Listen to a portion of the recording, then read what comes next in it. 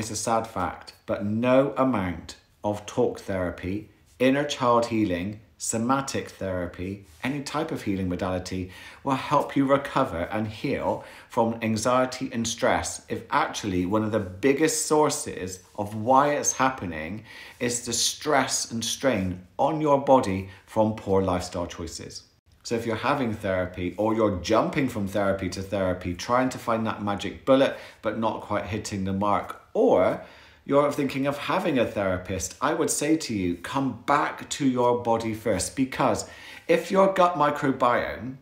which is responsible for a lot of the neurochemistry, you need to feel mentally well, physically well. If it's struggling, you can feel really anxious. If the powerhouses of your cells, the mitochondria, are struggling, you can feel really anxious. So unless you go for someone who's going to work with you holistically to check out what's going on with you as a whole, then you're likely to be over-focusing on your mind and past, and unfortunately delaying your own healing and getting better.